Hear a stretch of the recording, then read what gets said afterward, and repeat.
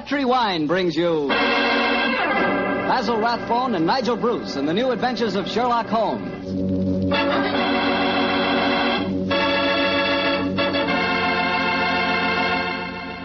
The Petri family, the family that took time to bring you good wine, invite you to listen to Dr. Watson tell us another exciting adventure he shared with his old friend, that master detective, Sherlock Holmes.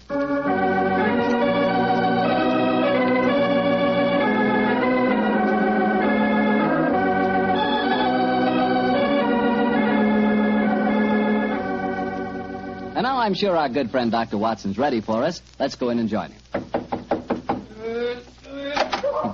Good evening, Dr. Watson. Good evening, Mr. Bartow. Quiet minute. I don't want it.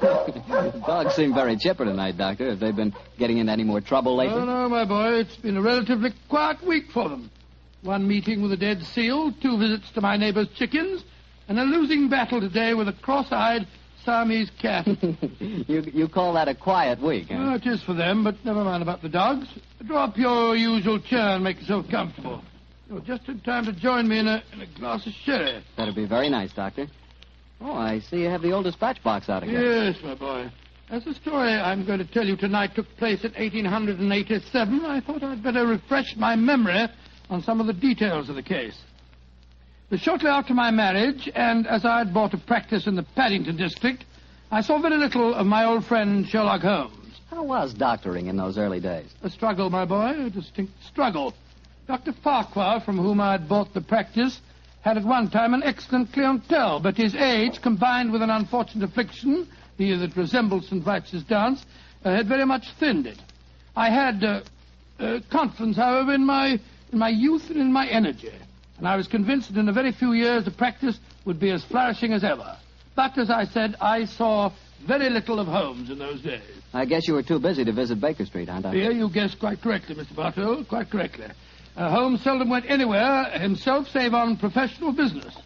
You can imagine my surprise, therefore, when one day on coming home from a heavy day's work, I found that Holmes had decided to pay us a visit. My wife persuaded him to stay to dinner, and as the three of us sat at the table, the flickering candlelight dancing strange patterns on the walls, fitted quite like old times. Holmes was in an unusually gay mood, and I can remember the twinkle in his eye as he turned to my wife and said, "You're a brave woman, Mrs. Watson, to feed an unexpected guest on the maiden night out. I'm extremely grateful. Mrs. Hudson's cooking, though excellent of its kind, lacks variety. Your dinner has been quite a treat." That's a very gracious little speech, Mr. Holmes. Yes, I've never known you to be so observant about food, Holmes.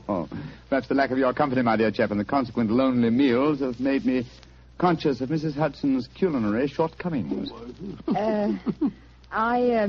I suppose you're taking John out with you tonight on one of your cases. Oh, no, Mrs. Watson. Though I can understand your suspicions, my visit was purely social. Then let's go into the other room and have a pipe, shall we? Well, don't you think you'd be more comfortable at the club? On the soul, Mary, I believe you want to get rid of us. Oh, no, dear, it's not that. It's just that... Your visitor is due at any moment, and you had counted on the house being empty by now. Why, how on earth did you know that, Mr. Holmes? Past half hour, you've been glancing at the clock with mounting anxiety. I feel sure that if it had not been for my unexpected visit, your good husband would already have been walking towards his club. Yeah, it is my custom to go to the club on Thursdays, but how'd you know? I know your habits, my dear chap, as well, if not better than you do. It's a good thing I'm a bachelor, isn't it, Mrs. Watson? Yes, indeed. A wife could keep no secrets from you, Mr. Holmes, I'm sure. Well, Mary dear, who is your visitor, and what is the secret that you've been hiding? Oh, it's innocent enough, John. As Thursdays is the maid's night out, and you've been going to the club, I've been letting Alicia Wentworth meet her young man here. With me as chaperone, of course. Oh, so that's the mystery. Well, Watson, young love is on the wing, and I'm sure we're dreadfully in the way. Let's stroll to Baker Street, shall we? Yes, of course, I'll get my coat. Why didn't you tell me, Mary? Well, I was afraid you might be angry, John. Angry, of course, Mary. Alicia's such a sweet girl. And Harry Prendergast is a very charming young man. He comes from an excellent family, has a commission in the infantry, and the children are tremendously in love.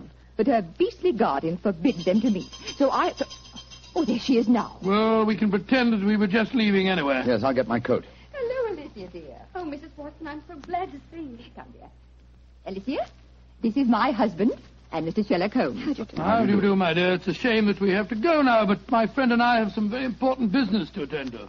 You're Mr. Sherlock Holmes, the detective, aren't you? Yes, Miss Whitworth. Please don't go, Mr. Holmes. Please don't. I need help so badly. Why, Alicia, what's wrong? You're as white as a ghost. Let's go into the drawing room, shall we?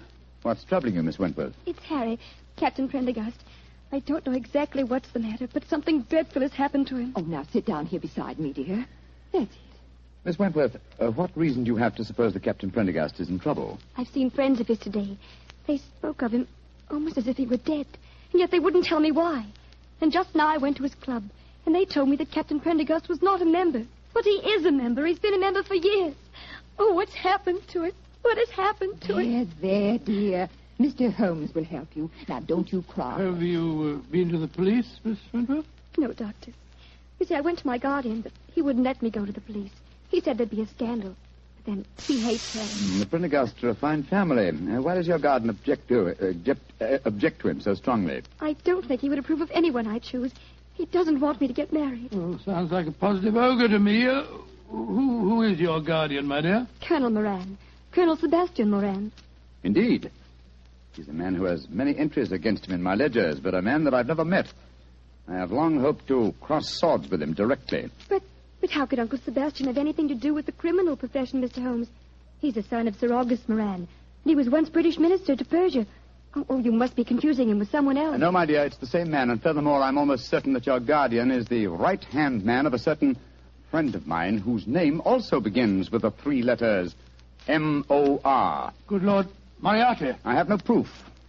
And yet I suspect that Colonel Moran is the second most dangerous man in London. That's Harry. It must be Harry. Oh, poor girl. I do hope you can help her, Mr. Holmes. I shall do my best, Mrs. Well, Watson. if that is her young man at the door, it's more than likely her problem doesn't exist any longer. I hope you're right, Watson. Though with Colonel Moran as a guardian, I'm afraid the young lady is destined to have trouble. Come on, Harry. Good evening, Mrs. Watson. I'm so glad to see you, Harry. This is my husband. How do you do, Doctor? How do you do, my boy? And Mr. Sherlock Holmes. How do you do, Captain Prendergast? How do you do, sir? Harry, what's wrong? I can tell by your face that something dreadful has happened. It has, darling. Tell Mr. Holmes about it. He's promised to help us. Well, sir, I'm afraid this is a little outside of your province. You will find that my friend's province is quite extensive, Captain Prendergast. I shall be more than happy to do anything I can to help, sir. That's very nice of you, Mr. Holmes. Well, it's pretty bad. Last night I was accused of cheating at cards at the Tankerville Club. Oh, dreadful. Of course, I don't have to tell you that I didn't cheat, but the evidence was dead against me. I'd been winning heavily, and the cards were proved to be marked. Marked? How? There were pinpricks on the edges. Pinpricks which indicated the card's value. How did the pack of cards come into play? That's the devil of it. I myself broke open a sealed pack given to me by the club porter. And I swear that was the pack that was later found to be marked. Was everyone searched? Yes. But they found a new, unopened pack in my pocket. The obvious implication being that you had substituted the marked cards, of course. I can see what happened. Somebody deliberately tried to incriminate you by dropping the new pack in your pocket. Of course, darling. But what I can't understand is how the marked pack was introduced into the game. Were there any other cards found in the room? None, Doctor. The Tankerville, eh? Colonel Moran is a member of the club, isn't he? Yes, he is. Uncle Sebastian uses it all the time. He was present at the game last night, Alicia. Oh, Harry, now we're worse off than ever. If he thinks you cheated at cards, he'll never let us get married. Now, don't worry, Alicia. I'm sure that Mr. Holmes can find a way out of this. I'm afraid it'll be too late. I couldn't marry you now, Alicia. What do you mean, Harry? But they forced me to resign from the club. That's a bad enough disgrace. But I know there's worse to come. You see, I was expecting my promotion to major any day. Now it'll be a miracle if I'm not cashiered from the regiment. What kind of a life can I offer you? Harry, you're talking absolute nonsense. I think, Captain Prendergast, the next step is obvious. We must remove this apparent stain on your character. But how? Miss Wentworth can stay here with Mrs. Watson. The doctor and I will drive over in a cab with you to the club and see what can be done.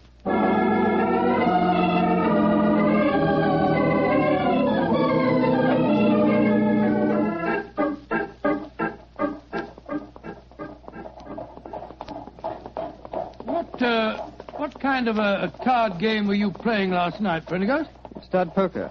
Ever since the American ambassador introduced it at the club, it's been quite a favorite. The perfect game for marked cards, which requires no elaborate dexterity in the dealing, simply the knowledge of your opponent's whole card. How many of you were playing? Half a dozen of us. You were winning heavily, you say? Yes, Doctor. Though one of the others, a fellow named David Harkness, was doing well. Now I come to think of it, Harkness almost seemed to know when I was bluffing, as though he could see the marked card. Well, perhaps he was the one who marked them. It's possible.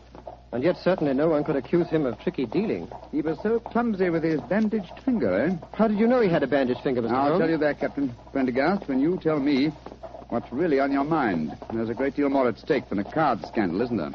Yes, there is. I didn't dare to tell Alicia about it. You see, I'm fighting a duel tomorrow. A duel? Lord, with whom? Colonel Moran. He insulted me last night. He goaded me beyond a man's patience. He taunted me until I couldn't stand it any longer. And so I challenged him. And in so doing, gave him the choice of weapons. Yes, confound it. Of course, he chose revolvers. Moran is a big game hunter of note. He was reputed to be the best shot in England. And I'm probably the worst in London. If only I could shoot as well as I can box. I'm regimental champion, you know. Revolvers? Good heavens, man, revolvers. A duel with Moran is suicide for you. No, it's not suicide. There's the Tankerville Club. Here, cabby. Keep the change, will you? Oh, blimey. Thank you, Governor. Suicide. No, it's not suicide. This is a carefully laid plan for murder. Pray heaven that we are not too late to avert it.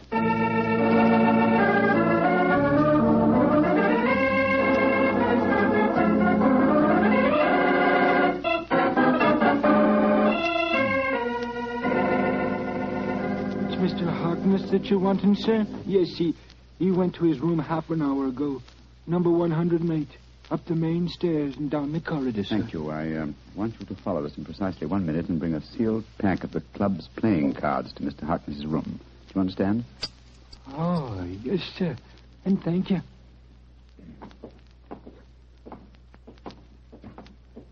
Did you make the arrangement? Yes, come on. Let's go up to Harkness's room. Well, 3 members have cut me dead since I came in here. It's the most humiliating experience. A little patience, Captain Prendergast, and I'm sure your honor will be entirely vindicated. I wish I knew what you were up to, Holmes. I'm going to try and restage the drama that was presented in this club last night. The only difference being that my production will have a cast that's a little different. Now, here we are. Now, let me do the talking. Yes? Did you want something? Prendergast, I don't want you in my rooms. I don't know why they allowed you inside the club. Let us in, Mr. Harkness, please. No, I won't. Take your foot out of the door, confound it. Mr. Harkness, there are 3 of us.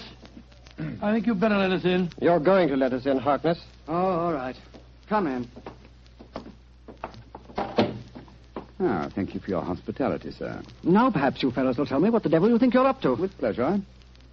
As you very well know, Mr. Harkness, this is probably Captain Prendergast's last day on Earth. He has one request to make of you, that you join him in a farewell game of poker with us, to show you bear no grudges. Oh, it's fantastic. You're all insane. Oh, by the way, Mr. Harkness, I'm delighted to notice that your sore finger seems to have healed with great rapidity. By an odd coincidence, you'll observe that I seem to have injured mine. Mr. Holmes, when did you do that? Oh, in the carriage just now, a mere scratch. Fortunately, I had some first aid materials in my greatcoat. Come in. Yes, Taylor, what is it? Begging your pardon, Mr. Harkness, but the gentleman asked me to bring this sealed pack of cards here. Put them on the table, Taylor. Very good, sir. Well, what's the game? Stud poker, Mr. Harkness. A game with which you're quite familiar, I understand. And the stakes? A man's honor. Possibly another man's freedom. Open the pack, Mr. Harkness, and deal us all a hand. I should think this might be a very unusual game.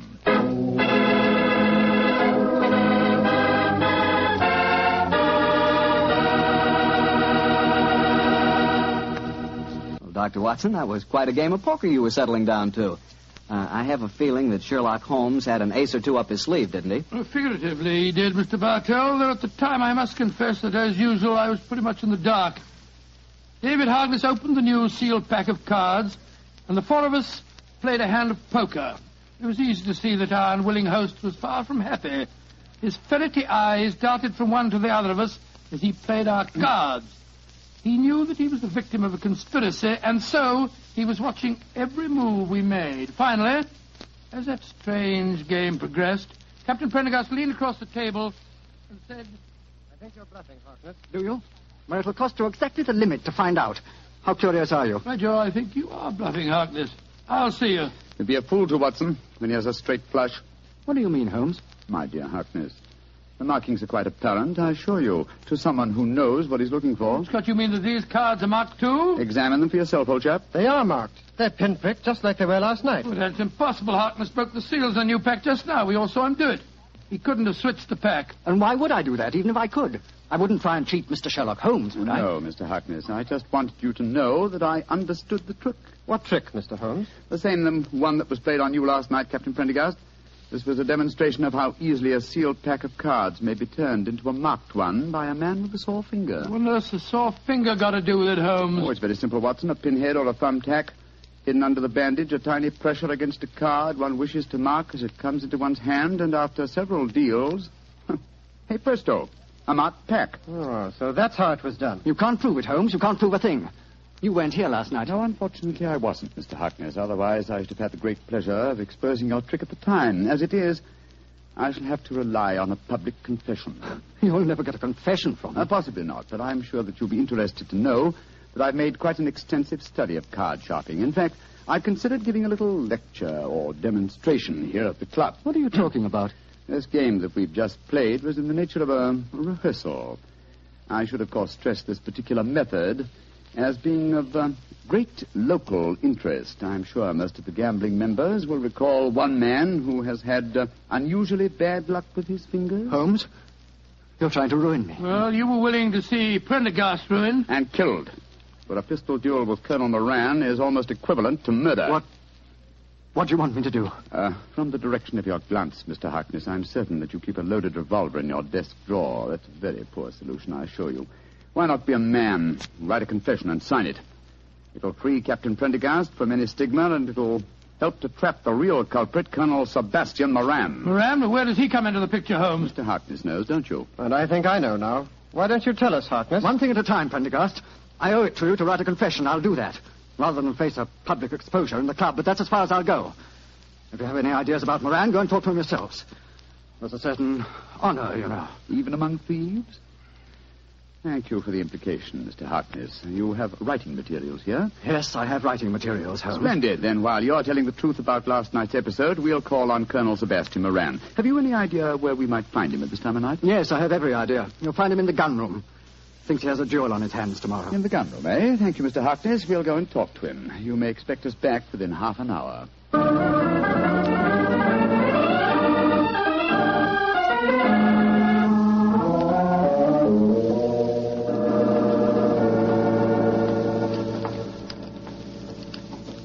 Who are you fellows? Turn the gas up, can't you? Colonel Moran, this is Mr. Sherlock Holmes and Dr. Watson. How do you do?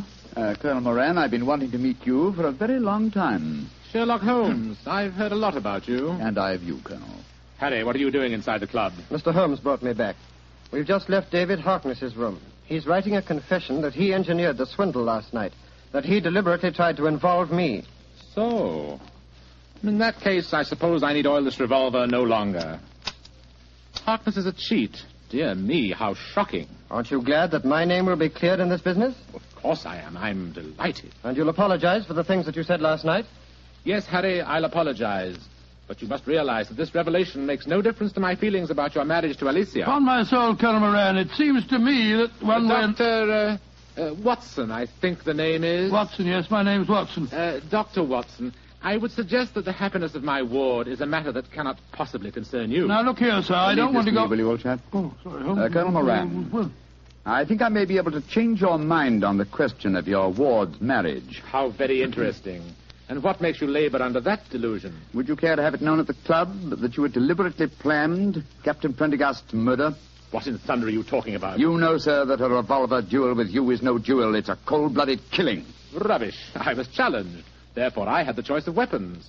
Naturally, I chose the weapon with which I was most familiar. And you had the choice for a very good reason, Colonel Moran. You forced Prendergast into a duel because it was the only way you could be certain that he'd never marry your ward. Alicia? What do you know about her? More than you think, sir. She's at my wife's house this very minute. She suspects you of jealousy. I think it's far more likely that the financial aspect of guardianship is involved here. A financial accounting is due upon her marriage, isn't it? That's none of your business. An accounting is due, Mr. Holmes. Alicia told me that herself. Exactly, and the accounts were in no state to undergo scrutiny. The answer is obvious. David Harkness, a card sharp, was in need of money. You induced him to practice his cheating last night in order that you could trap Captain Prendergast into a duel. Harkness, what the devil do you want? Put that revolver down, you fool. I don't care about my own disgrace, but you're going to pay for your share in it, Moran. Drop that revolver, Harkness. Don't you see that you're... Oh. Moran, you shot him. You saw that it was in self-defense, gentlemen. He was waving a loaded revolver at me. It's most unfortunate, but it was in self-defense. Yes, self-defense that removed the one dangerous witness who could have testified against you. He's dead, Watson, isn't he? Yes. Shot right through the heart. Moran, you're a cold-blooded, murdering devil. I demand satisfaction for that insult. These gentlemen are my witnesses. I apologize for the misunderstanding last night, but this is a different matter. You've insulted me, Harry. The duel will take place, Colonel Moran, and Dr. Watson and myself will act as seconds for Captain Prendergast. Let's make the necessary arrangements, shall we?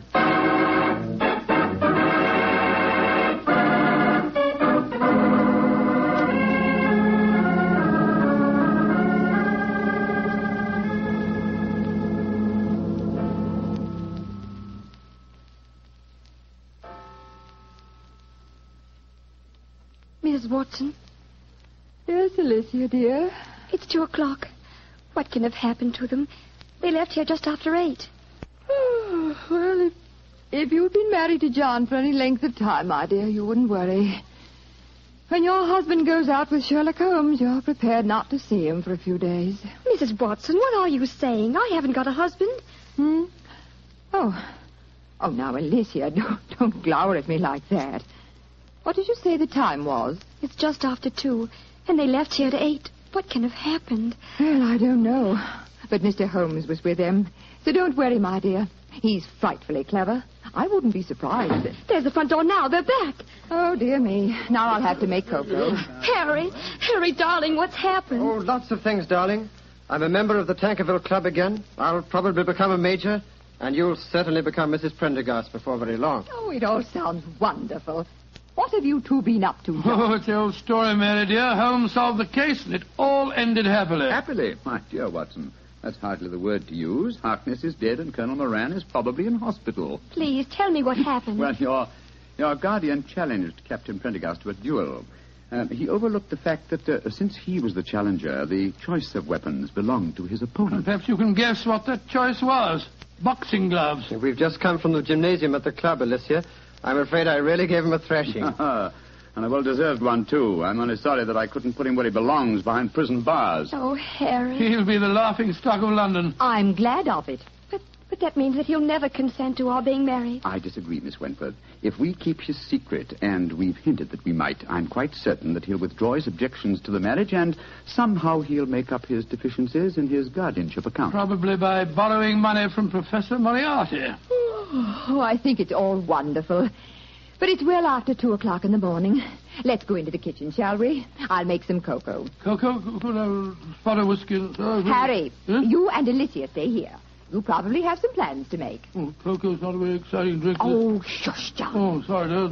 As soon as the cocoa's ready, we'll call you.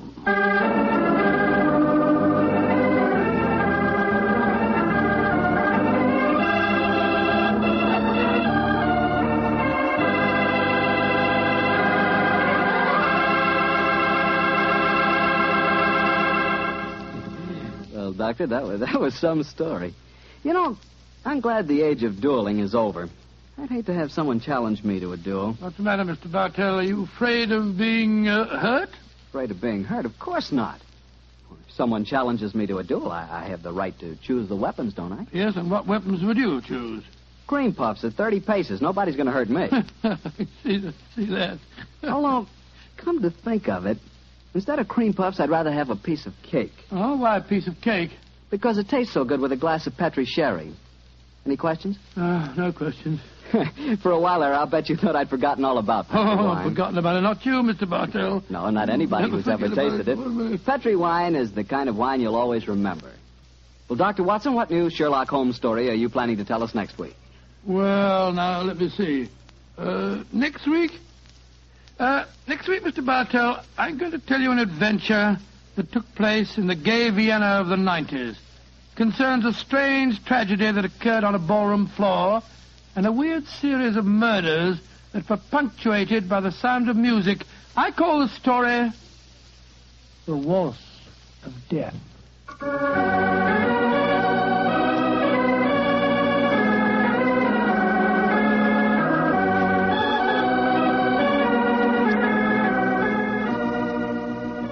Tonight's Sherlock Holmes adventure was written by Dennis Green and Anthony Boucher and was suggested by an incident in Sir Arthur Conan Doyle's story, The 5 Orange Pips. Music is by Dean Fossler. Mr. Rathbone appears through the courtesy of Metro-Goldwyn-Mayer, and Mr. Bruce through the courtesy of Universal Pictures, where they are now starring in the Sherlock Holmes series.